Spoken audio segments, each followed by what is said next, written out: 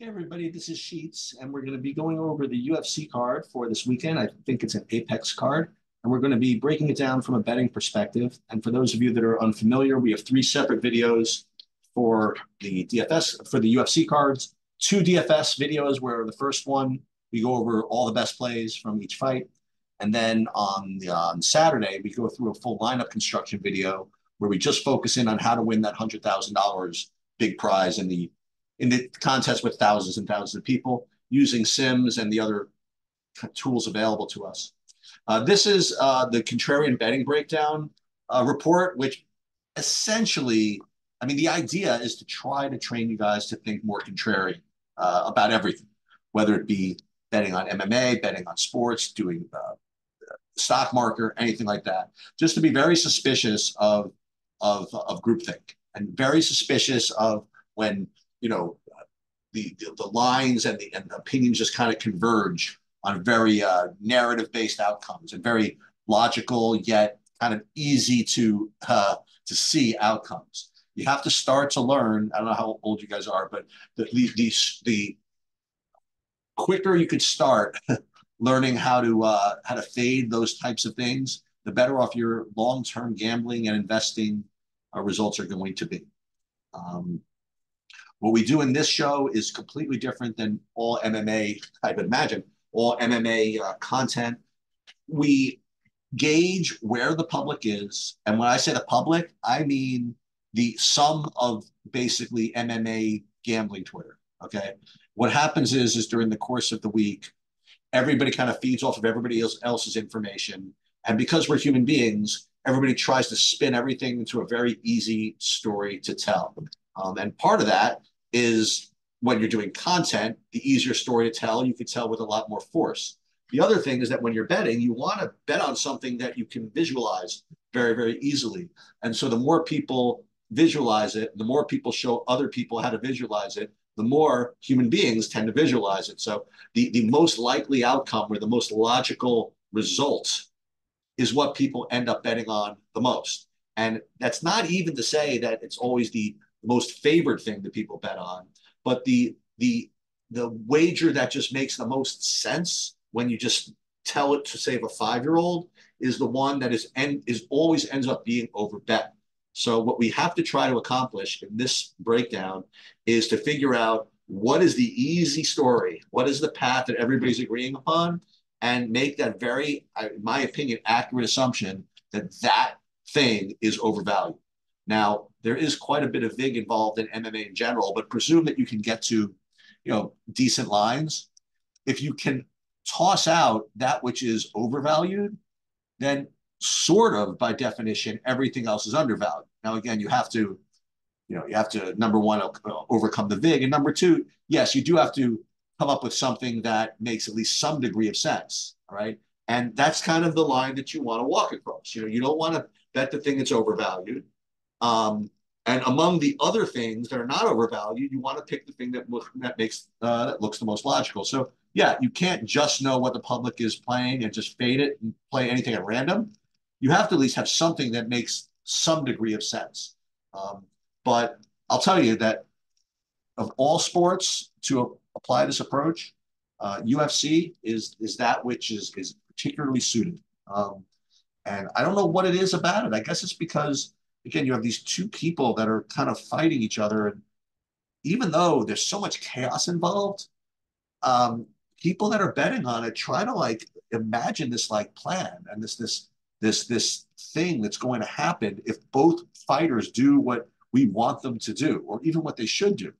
But in reality, you have two violent, people just trying to kill each other in some degree, and planning and strategy sometimes goes out the window. So for all the chaos involved in UFC, it's amazing to me how people can agree so fervently on, forget one outcome or maybe even two outcomes. And that's what I see a lot. I don't always see, everybody agreeing on one spot, but what people will agree on is, well, if Jimmy's going to win, it's going to be by knockout. But if Jimmy loses, it's going to be because Jane took him down and submitted or something like that. So we're going to go through this card, and One thing that I've heard people like about this, I got a couple of private messages about this video, and what they use it for, and you can use it for whatever you want, is people come up with what they want to bet, and they'll go through this, and um, if what they're going to bet matches what I say the public is all over,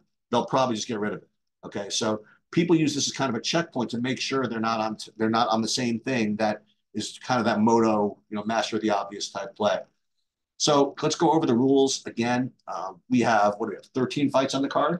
So here are the disclaimers. We're going to bet one thing every single fight, and that is obviously not the best money management system in the world, but we don't care. Second of all, we are going to be betting one unit on every fight. And yes, that is not the best money management system in the world. And again, we don't care. And for us, one unit is going to be $180. And that's just what my one unit is, 10 times high, very lucky. And last week was actually extremely lucky. And again, I do think it's healthy if people are going to recommend bets and they're going to put them in themselves, which they should probably do anyway. They should. I think it's healthy to disclose the actual amounts. I mean, I get it. I get the whole thing with units and people have different bankrolls and you want to gauge it relative to the rest of your bankroll. But I don't know. I think it's kind of healthy to do it this way. So anyway, the other thing is that because there are 13 fights and because we are going to be somewhat contrarian, I think it's fun to do this. We kind of presume that the first 12 fights on the card, we're going to lose. So in the main event, what we do is we make sure that we bet something that is going to get all our money back. So we sort of have to reverse engineer our bets in that one. But it's good. It gets you something to always sweat at like 1:30 in the morning, which is when this fight card is probably going to end. All right. Anyway, first fight of the night, we have Josephine Knudsen versus Julia Pilastri. And this one this one's really, really fun because you have Josephine Knudsen, who, just came off a pretty good wrestling, grappling-based decision. And she's going against someone who apparently is pretty poor with takedown defense. So it seems like a pretty easy spot for Josephine Knudsen to just kind of do the same thing.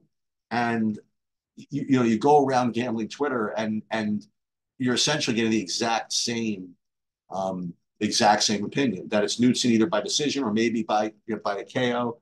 No one's really giving out Palestri.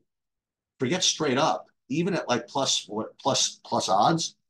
And yet with all of that, I mean, she's only plus 154. This is the type of weird line that should really make you very suspicious. Okay. And she's been taking money pretty much all week with nobody liking her. So that's another sign that there's something going on here that we don't know. So rather than be a sucker and playing stuff that we think we know, let's let the market kind of help us out on this one. And let's just take Pilastri plus the 154 and just assume that she's got to have something. Otherwise, she wouldn't only be plus 154 if literally nobody's taking. All right, Shailon Nurenbeke versus Mel Costa. So this is one of the kind of system plays that I talk about quite a bit. I mean, pretty much, definitely every week, is the idea of I don't say popular underdog, but the only available underdog. Okay, so this is what happens. People want to bet a fight card. They'll want to, there are 12 fights on the card, 13 fights on the card. And they're always looking for a combination of favorites and underdogs. Now, I don't know why that exactly is. Obviously, people should be looking to just make good bets, but people will refuse to bet just the favorites or just the underdogs. They look through the card and they say, okay, which underdog am I going to take?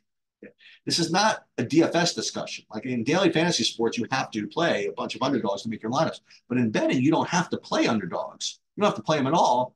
Yeah, because people want to play every fight or whatever. And they start with, okay, which underdogs am I taking? So the underdogs that are just kind of like the most logical are usually the ones that are just overbet. And Nurenbeke is one of them here. Okay. You have a fight which is, I imagine, pretty evenly lined, I guess. But everybody seems to be taking the Nurenbeke side. I mean, who's really going to take Costa minus the 192 here?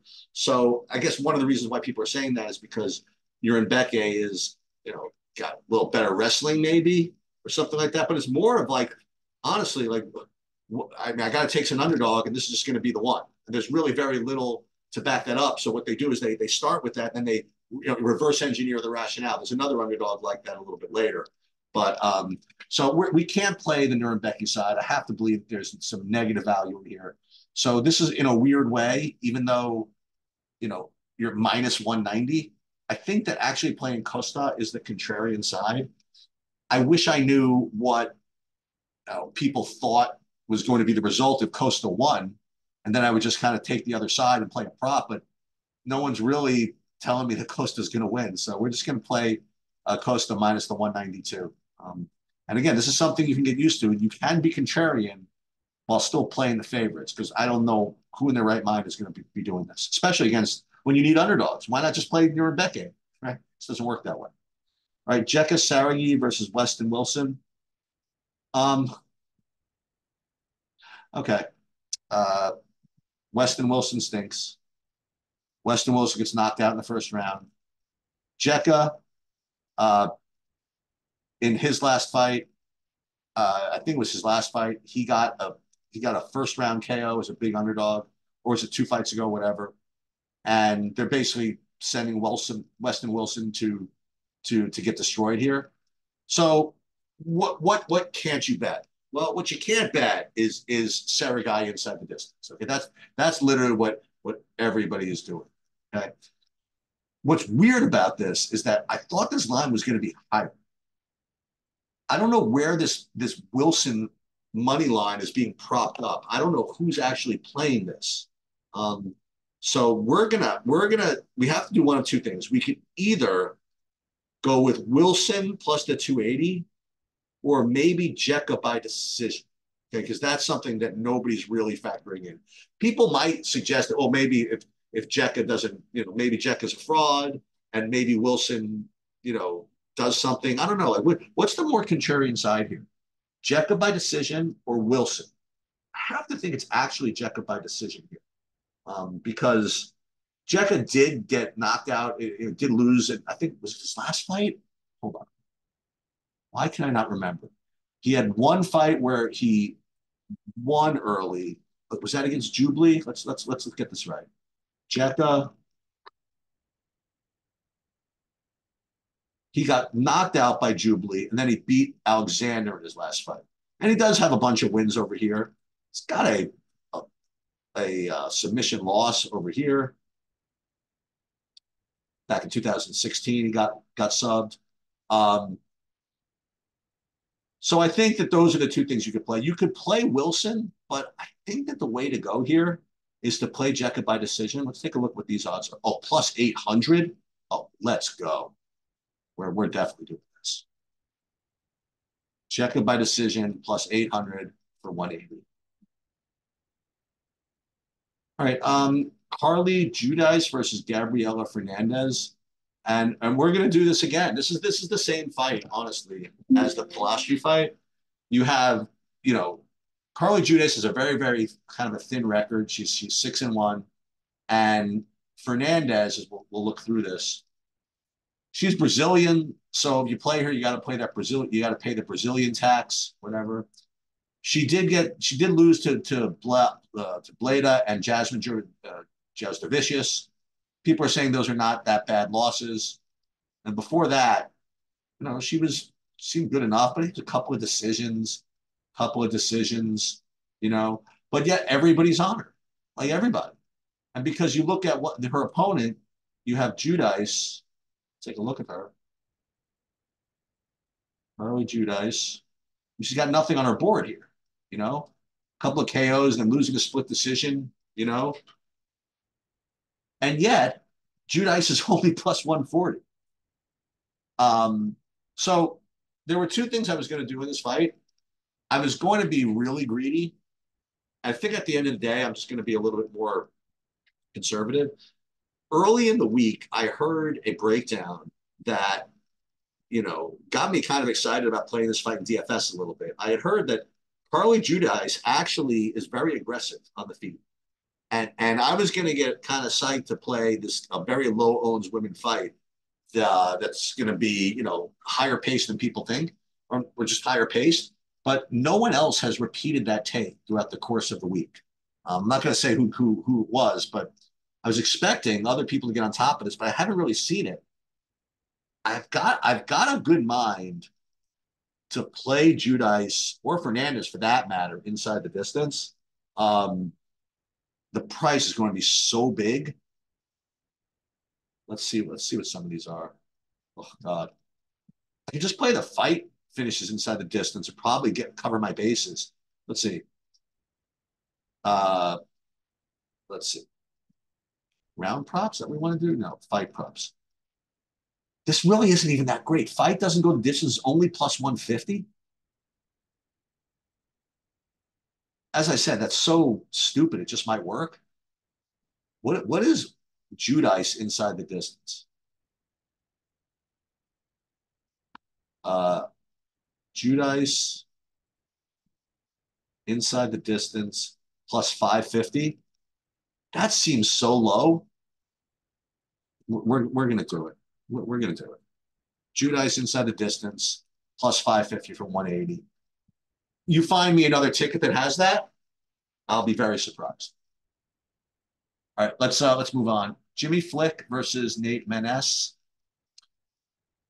Yeah, so Jimmy Flick is coming off of a submission win, and just when you think that you know what the public's going to do, they kind of surprise you a little bit. Maness is the obvious side here. I mean, he's coming off of a forget that he's coming off of a good win. I think he was the underdog in that fight, if I'm not mistaken. Yeah, against Mondanka, he was a plus 250 and he knocked him out in the first round. And I really thought that people were going to be all over him and I would be fading him on recency bias and playing Jimmy Flick. But slowly but surely during the course of the week, you have this really weird steam coming in on Jimmy Flick. Um, Not really so much steam as that this realization that he does have these kind of miraculous subs in his arsenal, And to that point, Jimmy Flick is plus 425, and he's only like plus 700 by submission. I mean, I'll say this that I would rather play Flick by submission than plus 425. I mean, that seems to be his only win condition. So this is what you can't do. Again, you really can't play. I don't think you play Flick by submission. I think that's got to be like the moto play. Like if you wanted to fade Mattis, I think you have to play. I mean, you would think you'd have to play Flick by submission, so you can't do that. So I think you're just going to have to go back to something on the Maness side. And again, anything like I guess really early, I think is going to be overbet here. Let's take a look at some of these rounds just for the hell of it. So Maness round one is like minus 120. That's terrible. What about Maness round two? I mean, that's something we can do, right? He beats him up in round one, then finishes him in round two. I guess that makes so much sense. So let's do that. Maness round two for 180. You know what you could do? Now, I was going to say that maybe you could play him by submission, but no, we're not going to do let's move on. Tagir Ulanbeka versus Joshua Van. Okay, so this is a very, very popular underdog here in Joshua Van. I really thought this line was going to come down a little bit more. I mean, because you just look at his record. I mean, let's go back to it. He's had 3 fights, I believe, in the UFC, and he's looked like $1 million in like all of them. To some degree. I mean, he came into a pretty decent underdog to Zumagulov, and it was a split, but he really ran away with that. I don't even know how Zumagulov got one decision there. And then Borjas, he was a little sluggish in the first round, but he ended up doing well. He finally got a knockout of Brunes. I mean, he is really, really strong. And this Ulanbekov still has this kind of reputation for being one of what's his name's Umar, not Umar, whatever his name is. I know you guys are saying, "Oh, you idiot!" It's Khabib. Khabib's like the worst guy in the stable or whatever it is. So people really want to play Van. So we really can't do that. I mean, I think he's going to be a really popular underdog. So how is Ulanbekov going to win? I mean, what people are pretty well set on is that he's going to win by either holding him down and subbing him, or just holding him down by and just holding it down and just making and winning by decision. So unfortunately, neither of those things you could bet. The only thing that's left is you could either be stone psycho and play like Van by sub. That's not happening. Or you could play Ulanbekov by knockout, which is what we argued. So Ulanbekov by TKO, KO, DQ, plus 900. Let's get him in. Let's take him down. Let's get a ground and pound, plus 900. Good luck, Eric. No shit. But promise you this, you're going to be on the right side of the contrarian wall here. Josh Quinlan versus Adam Fugit for a pick'em fight. It's literally 85% Quinlan here. It's beyond my comprehension. Okay. Uh, I'll leave it to you to watch all the content. Okay. But it's just ridiculous. And most of it is Quinlan by KO, and some of it is Quinlan by decision or whatever. But the majority of it is Quinlan by KO, which is amazing to me. So you can't bet that. You just can't do it. You can't bet Quinlan by KO. You probably can't bet Quinlan at all. But there's like so much value no matter what you do on the Fugit side. And I don't even know how to play it because whatever you do with Fugit, you're probably on the right side of this. But yet I don't want to play plus 105. But when I get into all the different methods of victory, I think that all of them are pretty okay. You know, he could get a ground and pound knockout like he did against Kinoshita. I don't know if he can get a sub, but maybe, or he can get a decision. Maybe what we're supposed to do is bet the highest priced result for Fugit. Let's take a look. Fugit by sub is plus 900. That's pretty good. But the thing is that when he got Kinoshita down, he went straight for the elbows. So I think that if Fugit does get those takedowns, he's gonna and that has him win. It's gonna be more likely that he gets that ground and pound. So this is like a little annoying. I mean, I would play Fugit plus the 350, but this Fugit by sub is just, boy, if that comes in at plus 900, I'm really not going to be happy. So we're going to wimp out here a little bit. We're just going to, well, here's what we're going to do. We'll leave this to the records. If we can, in fact, find subs from Fugit, okay, do we need one or more than one? Yeah, we need two. If we get at least two subs from Fugit on his board here, we'll bet him by sub. Otherwise, we're going to take the plus 105. I know you guys are rooting for it. You guys are rooting for it. You want to see me piss away the money. Let's see. TKO, TKO. Well, there's one submission. Is there another one? Decision? Nope. Only found the one submission. So we're just going to play him. Oh, yeah, we're going to do it. You knew I was predisposed to do this anyway, right? So, okay. Fugit by sub, plus 180. All right, moving on. We have where are we? Asu Amabaya versus Jose Johnson.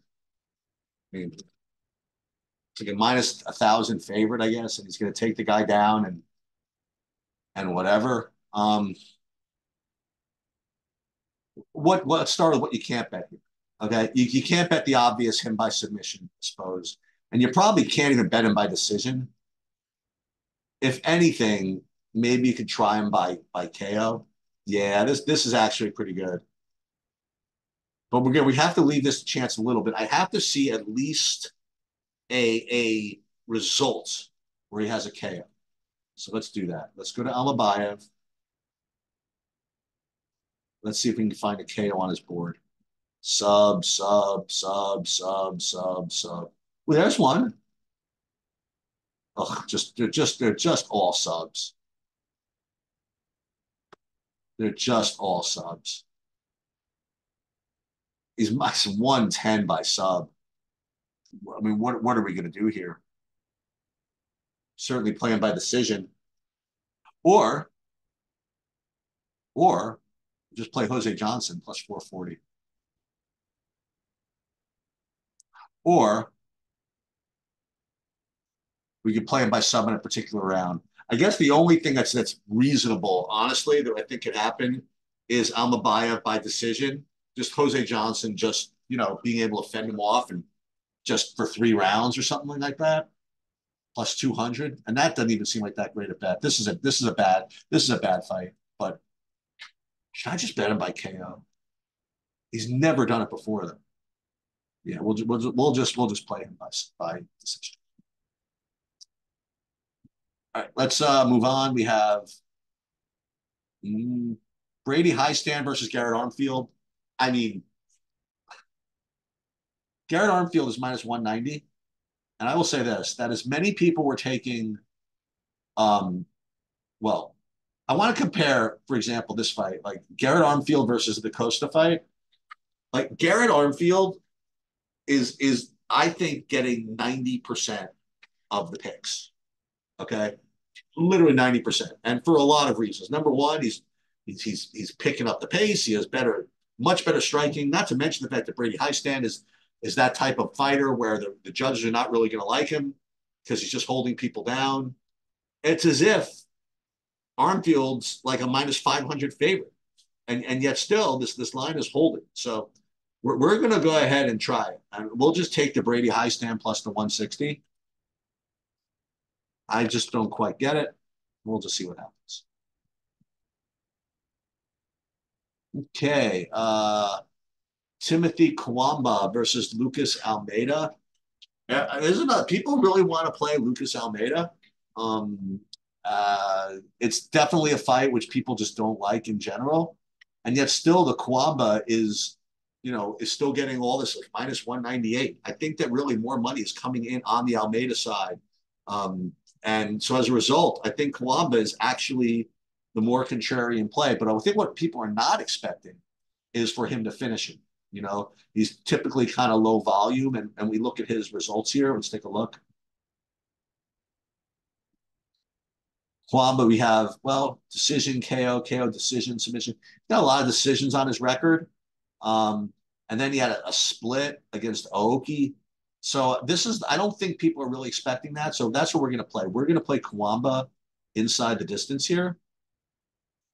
And I don't know whether it's going to be KO, submission, whatever it is. That's outside my pay grade. Winning method. Kawamba inside the distance, plus 130. That's a pretty awful line.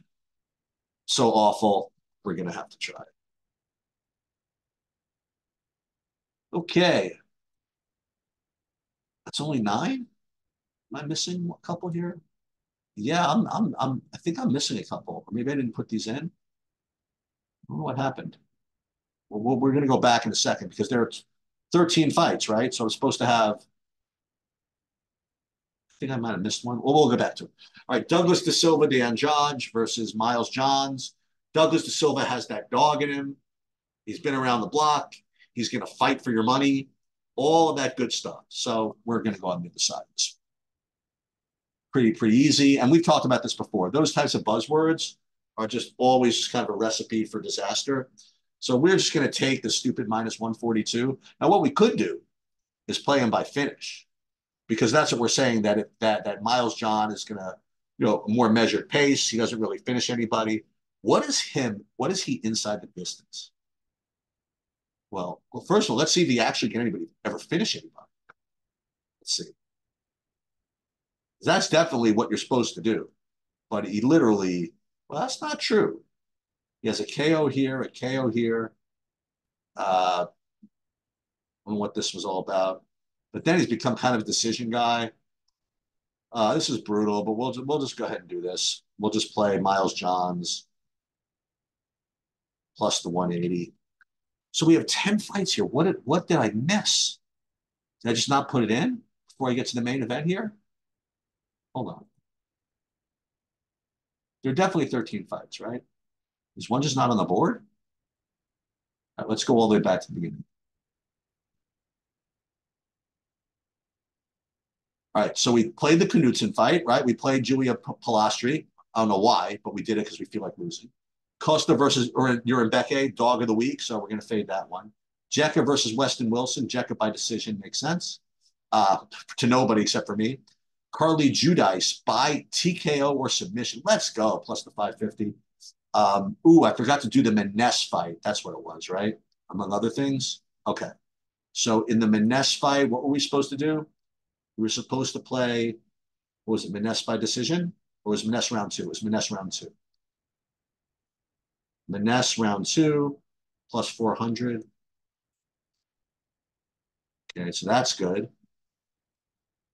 Uh, Urim Beckhoff versus Van.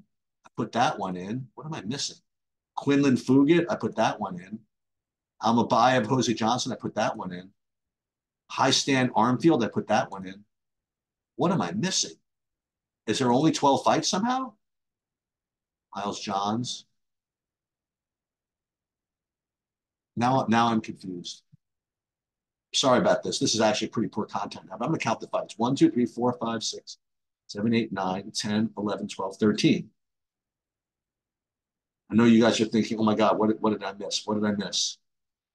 Don't I have everything in here? Oh, Aliskerov versus Chikoli. Okay. You want to know why it's not in here? There's no line. I literally have no line on this fight. Is this canceled somehow? Maybe this is canceled. Is this canceled? I'm just going to look at this. And that's good because I don't know what I was going to do in this fight. Let's take a look. It can't be they have no line, right? Let me see.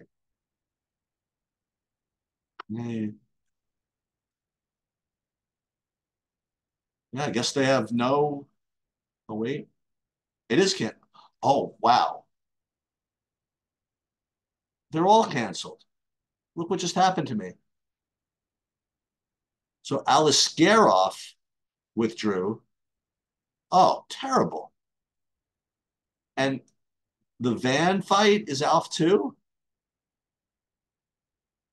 Oh, well, that stinks. Oh, terrible. Again, I'm sorry I didn't notice this. So let's get rid of the oh, sorry about this. Let's get rid of this. This is actually out. This Van, all this Ulan Beckhoff fight is out. Hang on a minute. This is like ridiculous. Everybody's favorite underdog.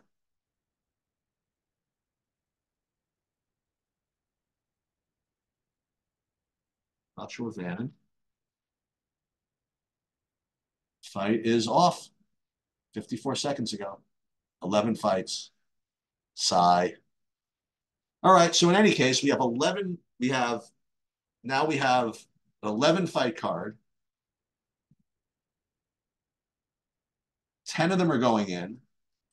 And now we have to make up, I guess, 10 fights of losses with this main event. Oh, that makes it easier then. Let's